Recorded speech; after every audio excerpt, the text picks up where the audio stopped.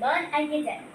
So today I shall be giving some more examples on few paradoxes that I talked about over the past. So starting with our first paradox, and that was the paradox of choice.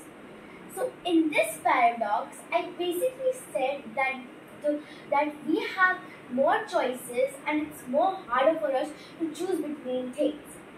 Now, let me explain. Now, for example, I went to Dunkin' Donuts last week. Over there, I found 3 types of donuts that I loved the most. But here comes the problem.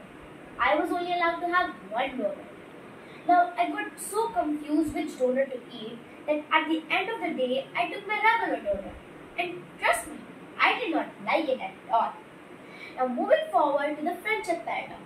Now, in this paradox, I basically said that your friends have more friends than you have. Now, trust me that I feel that too.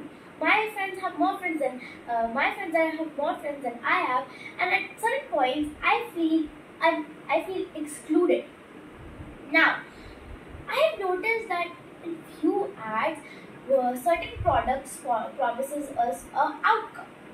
Now, here comes the liar's paradox. Now, for example, the Fair and Lovely cream says that after you use it, it will glow as bright as the moon. But it's not true. Now let's go to the last paradox. And I enjoyed this paradox a lot. That's the paradox of free will. Here I said that humans have the right to make their own choices. But many choices are uncontrollable. But many choices are used by uncontrollable factors, way beyond their control.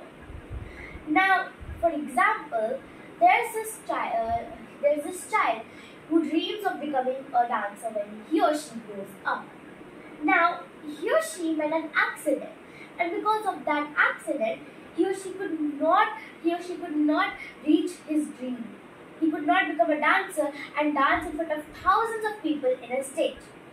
So I hope you like my video for today. But for now, bye.